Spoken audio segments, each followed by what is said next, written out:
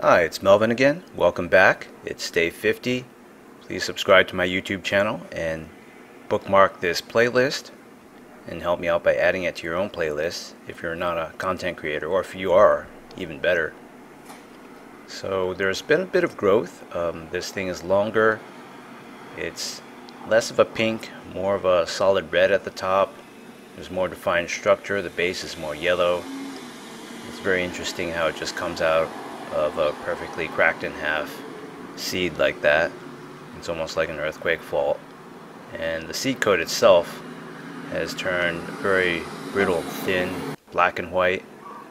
I think it's meant to decompose like that. So this is a perfect angle at which it looks straight, but actually the shoot is bent towards the sun. It's showing phototropism. So I think I'll spin the pot around. Not sure if I was already doing that at this point for a few days, maybe 2 or 3 times. Every 2 or 3 days I would spin around the pot and then it would bend the other way, and then spin the pot and it would bend the other way again. So it's not really got a propensity to grow straight like you would want it to. The little fuzzy white hairs are not as big relative to the pink tusk at the end of the first episode, so it doesn't have that appearance of whether this is mold or not, or it's clear that there are protective hairs and there's nothing wrong with this shoot. It's very healthy. So I'm just squirting it with a squirt bottle, some 0.5% hydrogen peroxide to keep everything sterile. There's basically a fault line in there where the seed cracked in half, and there's a hole there. I didn't fill it up. Actually, these potting mix particles are very large compared to conventional dirt. Well, I wouldn't say conventional, it's just anything you would find outside in most environments, except for maybe a peat bog. So I'm just squirting water directly in there. There's no point in extensive watering on the surface because that's not where the roots are. From what we saw in the first episode, it's basically a taproot going in. So I just want to directly access that and soak the soil going vertically down. I assume it's gone much longer, and there's probably some horizontal expansion of the roots, but not so much at this point. And this thing doesn't really have foliage, so it doesn't require a lot of water. So I'm just going to spend a lot of time squirting this 0.5% hydrogen peroxide and distilled water in there. So the problem with using a squirt bottle is the flow is so restricted that you're squeezing there for several minutes, like I am doing now, and hardly any water comes out. The positive is that it's so gentle that none of the potting mix particles, large particles, start floating around and shifting wildly, which I always think is bad for root system and the structure in general of a nascent developing plant. Right now I'm using the watering can. It's not too bad if there's only a little bit of water, but if it's really full, watch out, things are just going to shift all over the place. So this is some low-dose chewable aspirin, 81 milligrams, 1/4 of your typical aspirin tablet or pill. So this is dissolvable, since it says chewable, in water. I'm going to put it in this watering pail, which is a perfect recipe because normally people say if you're using aspirin for plants, it breaks down into salicylic acid, a plant metabolite hormone from the willow tree in its bark. So yeah, normally the internet recipe says 1 gallon of water, which is almost equivalent to 4 liters of water. And this watering can can hold almost a liter. So if I take something that's 1/4 of the quantity and mix it in, that's the perfect concentration. So the whole point of this is people say using aspirin and dissolving it in water and applying it to plants can help. So I'm mixing it with a metal chopstick. I'm personally not an aspirin guy. I'm an ibuprofen guy. Advil, that works a lot better for me. And aspirin can have some side effects. It can thin the blood, which can help.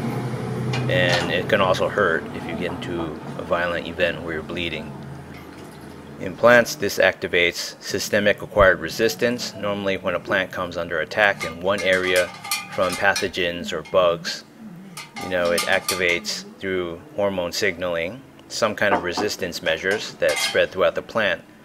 So this can be acquired actually directly by applying it to the leaves, but also if you water, it'll get soaked up into the roots and get concentrated there. And this is a naturally occurring hormone in plants. I would actually recommend pre-crushing those chewable tablets. I mean, there were still a lot of little powderous pink chunks swirling around in there. So it's dusk. This camera is kind of autofocus happy. But anyway, I'm watering with that aspirin water crushed in a squirt bottle. And I hope this really helps out the plant. It's supposed to help with germination, prevent root rot, prevent diseases. So it's day 59. It's time for some fertilizer. So the reason I'm enacting these two measures, even though you may think the avocado plant was growing just fine, the seedling, it's because this really helped out with my two succulents, the Joshua tree and the century plant. Well, the Joshua tree remains to be seen. I mean, it's growing at a glacial pace, but anyway, in chemical form, in pure chemical form, you know, all these compounds appear a crystalline blue. It's not something you'd probably want to eat directly, but you know, dissolved into the soil, these are the pure chemical forms in usable form of all the nutrients the plant needs. So that's what this looks like right now, you know, on day 59. It's been 9 days since I sprayed the aspirin water. I don't know if that's made a difference, but these leaves are basically yellow, which would normally be a very bad sign for a plant, but considering everything started out pink and red, you know, it's a natural progression as the pigments kick in, and I expect everything to turn a lush green eventually after maybe another week or two. So you can see all the fuzziness. The leaves are very veiny, very vascular looking, and there are small offshoots coming off predetermined nodes. So I have no idea why it develops like this, but it just does. Like, just everything just happens at once. It's not like a bean sprout where cotyledons just suddenly come out, and it's a few centimeters tall. So I only got it this straight by spinning around the pot, and hopefully the fertilizer will kick in and really help out the plant. All these soils that I'm using in these pots have been pre-sterilized, so I'm wondering if, because there are no natural microbes, you know, bacteria and fungi in there, and archaea, etc., to help me break down these chunks of wood, which essentially form potting mix, are the plants undernourished? And I think for my succulents the case was yes. So I'm being very proactive with my aspirin application, which will absorb into the leaves and stem and all parts of the plant basically, because this water is saturated with it. Fertilizer should provide the nitrogen the plant needs to grow, along with the other basic compounds. I'll think about how to better fertilize and provide nourishment for the plant when it gets bigger. For now it has the seed to nourish it. It's day 61. The leaves are turning green, at least 2 or 3 of them here, and the rest are big and yellow. So the stem looks stiffer, hardier. There's still red leaf primordia at the nodes. I bet those would activate if an animal were to graze and bite off the leaves at the top, or if I pruned.